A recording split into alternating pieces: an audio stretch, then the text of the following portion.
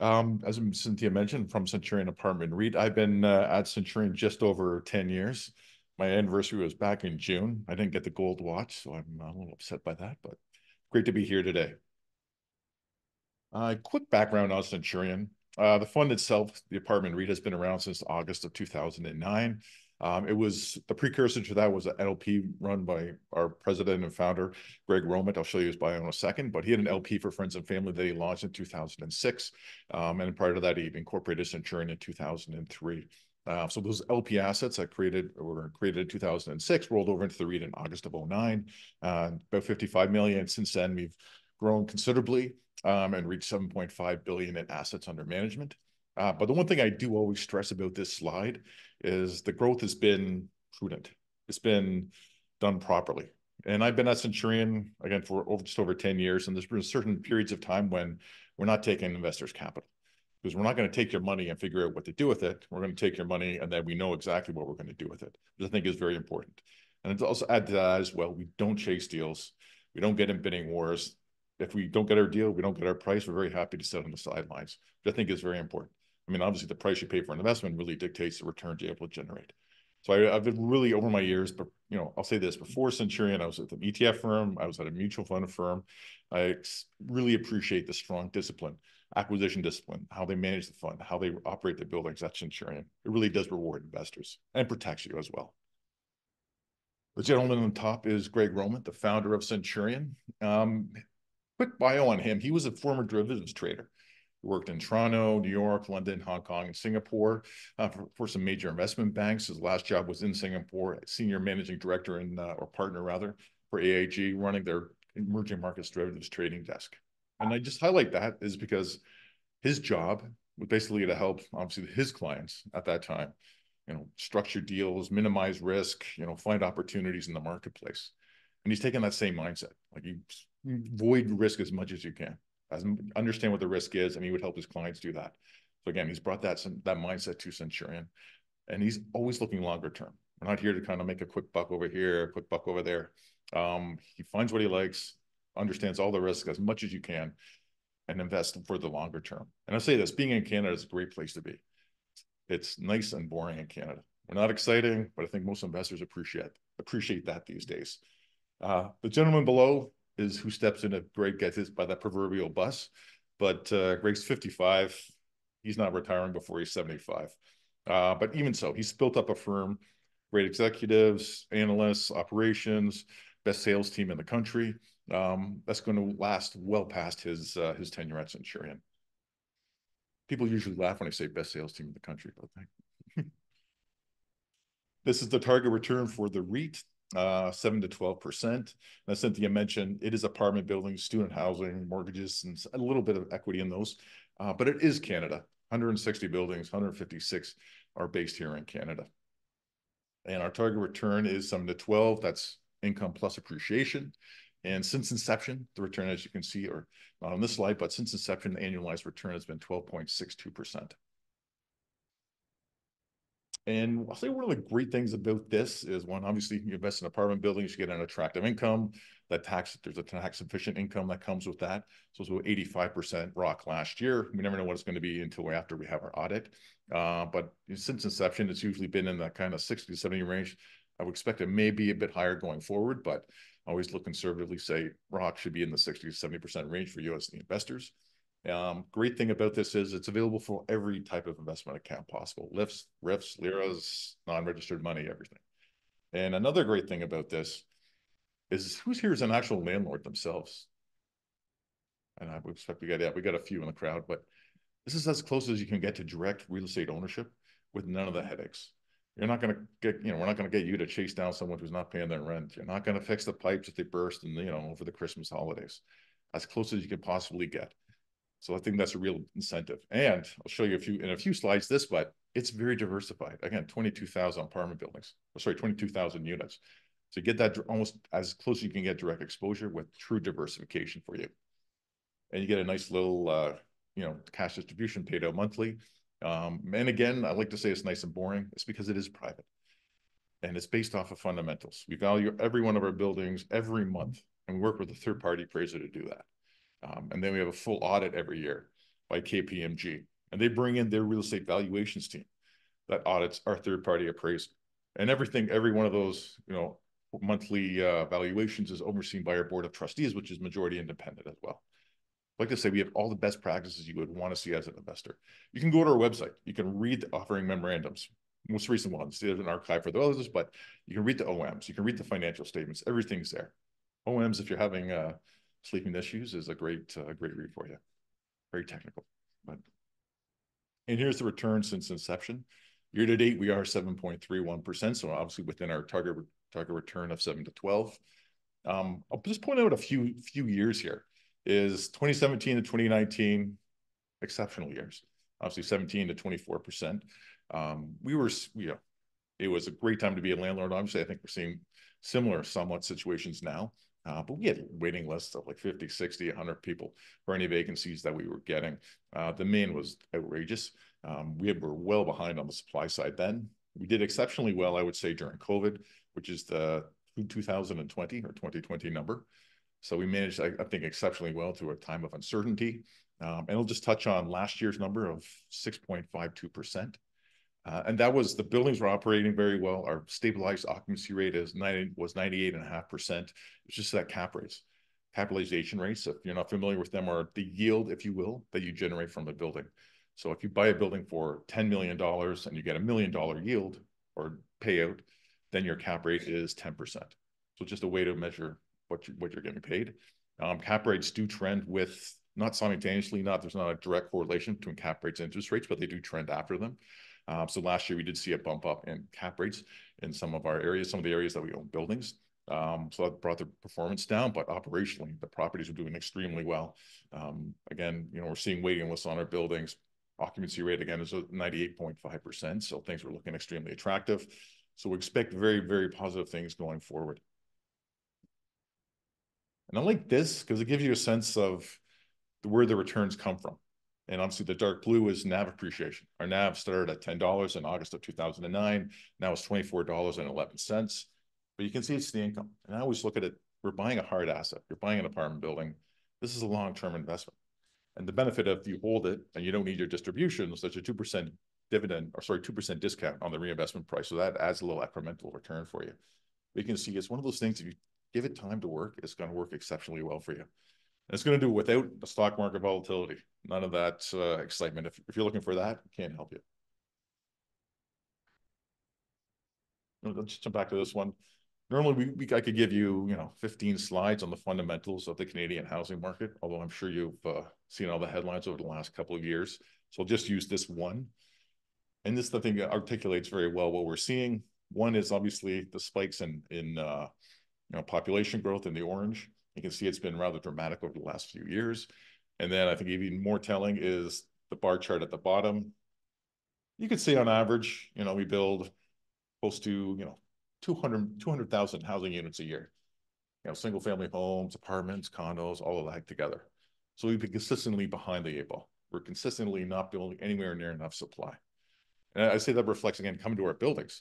You see the, waiting lists for a lot of them. Like people need somewhere to live. They can't afford to buy. And it's increasingly getting worse. So I don't see an easy solution to that anytime soon. So it's great. Again, when I say a great time to be a landlord in Canada, it is a great time. And the great thing about this is about where we have 82% of our buildings are in Ontario, Quebec, and BC. I come from Ontario. We build exceptionally slow. We're not fast at really doing anything. We're not great at building infrastructure. We're supposed to finish our Union Station renovations before the Pan Am Games, and that was in 2015. So they're still working on some of that. So we're behind the eight ball again. But the great thing about this is, Ontario is about close to 40% of our portfolio, Quebec about 29%, and then out in here in BC about 18%. But that's where we have the most exposure of the portfolio. That's where you're going to see obviously very strong demand because that's the biggest housing shortfall you can possibly see. We do have some assets in Alberta, a couple in Nova Scotia, a few in Saskatchewan, but really we're where the demand is the strongest. One, because people do move there to those areas. We do want to be in the larger population centers, but it's where the biggest shortfall is going to be, and will continue to be. I'm an I'll say optimistic guy, but we're not going to get ahead of this problem within 7 to 10 years. So we're going to be chronically undersupplied on the housing side in Canada. And this breaks down where we're located. And the dark blue is the multi-res, the apartment buildings. So again, it's primarily focused here in Canada. I break it down geographically this way. In Ontario and BC, we're in the primary and secondary cities, but we're not downtown Vancouver. We're not downtown Toronto. That's not our price point. Our price point is we're looking for, middle income type of tenants. We want people, we have nice buildings, well maintained, they're clean, condo-like, a lot of them are, with more amenities than you would see in the past. But again, we're out in the suburbs where it's more affordable for a lot of people. So obviously here we're in Surrey, up in Kelowna, on the island, and Langford, Victoria. And the same thing in Ontario. We're not downtown Toronto. The price points there are ridiculous. It's we're out in the suburbs, Toronto, like out in the Scarborough, then in Etobicoke, then down, further afield into Mississauga and Southwest Ontario, a bit out east into Oshawa, and then up in the capital region as well. Rest of the country, though, just the primary cities, as you can see in Alberta, just Edmonton and Calgary, with our apartment buildings, Regina, Saskatchewan. When you can see the chart, you can see the map there, and that's very purposeful. Is we want to be where people are moving to. We want to be where people are going to live. I mean, we have very strong population growth in Canada, and a lot of it does come from immigration. We're a big country. We should be able to absorb that a lot better than we are. That's an entirely different conversation, but the demand is strong because people come to Canada for opportunities. We should be the land of opportunity, and they go to these larger population centers to live. It just naturally makes sense. More diverse economy, socially, economically, more diverse. So it makes sense. We want to be there. We want to be in those areas. The one to provide much needed housing, but obviously be able to provide an attractive return for investors. The orange is the student housing that we have in the portfolio. That's been a great business for us. I mentioned overall our portfolio with 98.5 stabilized occupancy rate. Student housing is 100%. It's a great business. Our focus is 4-year universities with 10,000 plus students. So if you've seen in the news lately, they're going to cut back on international students, zero impact to our portfolio. I can't stress that, zero impact. The impact, I think, will be on those diploma mills, I think is a nice way to call them. So we're not going to see any impact on our portfolio there.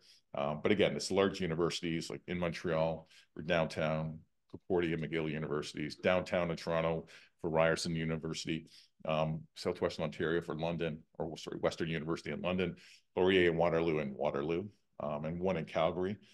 The building I just toured in Calgary, did that about a couple of weeks ago. Very new, 4 years old. Very close to U of C or University of Calgary and SAIT, which is the Southern Alberta Institute of Technology. The one bedroom and bachelor, which was 280 square feet, 284 square feet, was going for $1,425 a month. And there's a waiting list on that. The 2 bedrooms were going for about $1,250. So each bedroom was, cost $1,250. So the unit itself was $2,500 for a 2-bedroom per month for student housing. And then again, there was a wait list on this. As soon as we have a vacancy for whatever reason, they get gobbled up. It's probably, we're working through the financing the lease ups for next year. The students have to start doing that as quickly as possible. So student housing is a great business to be in. But again, our focus is large universities and, larger population centers where the demand is. I'll touch on the white circle, and that's medical offices, not a business line for us normally, but we bought that about 2 years ago, and we saw that same portfolio of 10 buildings come on the market 7 years before that, and we got it for a cheaper price than it was sold for 10 years prior, and it just wasn't done well. I think some people jump into real estate, they think it's easier than it is. It does take a real skill set to run things properly. So we bought that medical office at a great discount at a very attractive price. And I'll just tell you this, I mean, they weren't leased up properly, they weren't run properly. The only difference between the medical office, well, besides being a slightly different sector, is we have a partner in there who runs the day-to-day, who does the operations. It's a former doc, that's their business. So they own 25% of those medical offices, we own the other 75%. But I stress the other apartment buildings, the student housing we have, that's all Centurion staff. We have our superintendents living in the buildings, running the day-to-day. If you look at our, but we have like 360 employees, probably half of those will be on the operations side. We do take that very seriously, like the amount of number crunching that we do, the data we generate from the call centers, just to see the pricing that we should list a vacancy at. Because, you know, if it's for some reason vacancy is not going at $2,000, you change the price in 1987. Maybe that clears it. Maybe you have to go a little bit lower. But you're really playing around with the numbers very effectively. They crunch a ton of data at Centurion to find the best operations, best way to manage the buildings, best way to get tenants in there. Oh, sorry. The US properties, we do have 4 down there, 2 in Texas, 1 in Kansas City, 1 in Minneapolis. And just a quick example of why I always say we like Canada. It's nice and boring. We lent on one of those properties in the US, and the developer bought the land, you close on it officially, and this was back in like 2018. The developer buys the land, they officially close on it 2 months later. Permits are in hand, ready to go. Get building, get to work. I was telling this to someone earlier today. That's not going to happen in Canada. That doesn't happen in Canada. Like we've seen it, like if you close on the property, it could take you 2 years, 3 years. Worst case scenario, 4 or 5. Like then the projects usually don't make sense, and that's why you see condo projects fail. I mean, sometimes it just takes too long for things to get approved. The markets change, especially with a spike in interest rates. So Canada, like to say, that's why I say we're chronically going to be undersupplied. We're just not going to get there fast enough. We're not going to be able to build fast enough. And just if I talk to our lenders, it could be City Hall is, oh, the building's too high, it's going to block the shade on the street, so you got to have it like push it back at a higher level. I'd say unit level 12 or 12.4, you got to push it back.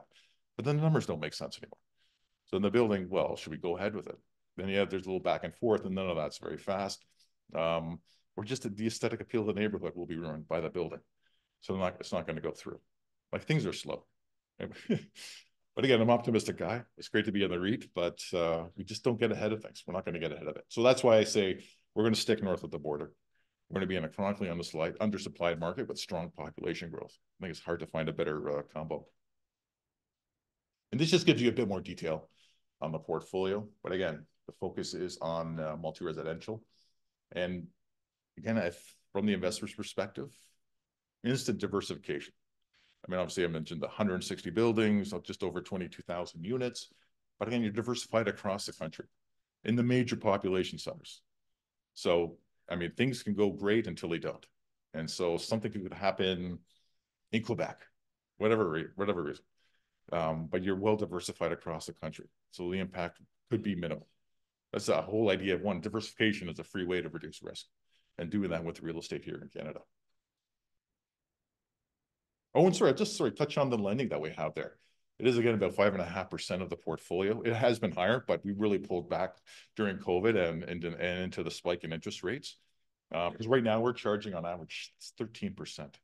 We're not cheap money. Like the big developers would go to the big banks and get the financing that they need, but that helps us build out a pipeline of acquisitions.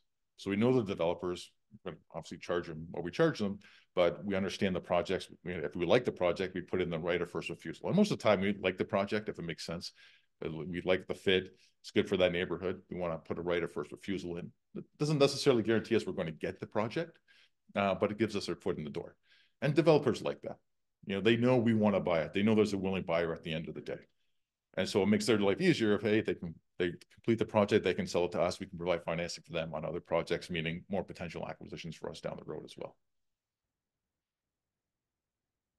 There's actually just a couple examples of properties under development. One in Calgary is coming into the portfolio quite soon, and nice build, on the edge near the ski slope there, so you can go skiing and do all these wonderful things. But the difference we're seeing in our acquisitions, and you'll see it in maybe the next few slides as well, is I say condo-like, because there's a big change in the marketplace. A lot of people are being priced out of home ownership. So we're seeing by far the most highly qualified tenants we've ever had. By that, like his income, credit score, as much as you can do a tenant background check. So we're seeing people are making, I'll say, especially in Toronto, probably similar here is, 100,000 plus that you're not able to buy into a home ownership. Where you want to buy a really run-down bungalow out in the suburbs. So that may not be attractive for everyone. So the demand is there. Extremely highly qualified tenants. So we're seeing a bit of a change in the type of buildings that they want to live in. They want a certain lifestyle. So they're willing to pay that. They can afford to pay for that. So if you see all of our acquisitions, I would say the ones we've done over the last couple of years and what we do going forward, it is going to be, they look like condos. They've got the nice amenities, but their position, again, removed in a lot of cases from the core. So you're not paying downtown prices. I say that, and I live downtown in Toronto. I bought my condo like 12 and a half years ago, but the prices for a one bedroom or like renting wise are, 2,500 and could be a 400 square foot one bedroom. Like the prices get ridiculous. And it was just pre-COVID. And this was a project. It was like 2019, the summer of 2019, just down the road from me. I live in kind of the King West area. There was a project coming online that was charging 2,000 a square foot. And I was like, my God, I had to go in there into the showroom. Fancy Scandinavian design team and all of that. But the bachelor's, it was actually, I remember this, the bachelor was 421 square feet. And it was selling for 850,000. But the kicker was that 421 square feet included the balcony. So the actual inside was like 390. My God. So you're paying top dollar. Like those prices were crazy. Like that, things have come down from that for sure. But I mean, when I say things aren't affordable, well, you're the one place that it is even more affordable.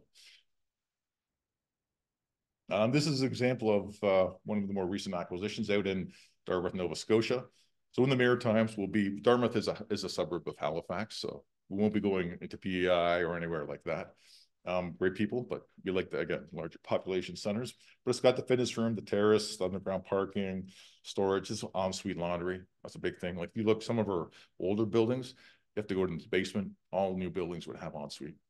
Obviously, you want laundry right there. And this is similar up in Kelowna. We like Kelowna. This is phase 3. And actually going to be closing on this is phase 2. We'll be closing on phase 3 in, sometime before the end of the year. But again, the amenities that you're looking for. So it's again, condo-like. And we're seeing actually just add to it more buildings with bigger units. Like it's not all, younger people, singles or couples living in these. We're seeing again, a lot more people growing up in condos or growing up in apartment buildings. Just because again, they can't afford to jump into home ownership, but how long would you wait to say, get married? How long would you wait to have kids? So they start having families in buildings, and we're seeing a bit of a reflection of that, of larger units in the buildings that we're buying. And this just puts a bit of a number on the potential value that can be attributed to the REIT going forward. This is the rent to market gap. And if you put this in dollars, it's 46 million, which means if everyone in our portfolio signed a new lease tomorrow, we would increase our rental income by $46 million. And if you discount that by the cap rate in our portfolio, which is 4.23%, you get just over $1 billion in value to be attributed to the portfolio. Not going to be realized tomorrow, but over time. And I do stress, this is not a static number. Like we are realizing some of this every year. Probably, year to date, I think we would have realized, $7 or $8 million in increases in rents, but it's still the gap continues to grow again, because the demand is there, pushing up prices across the board. Does that make sense?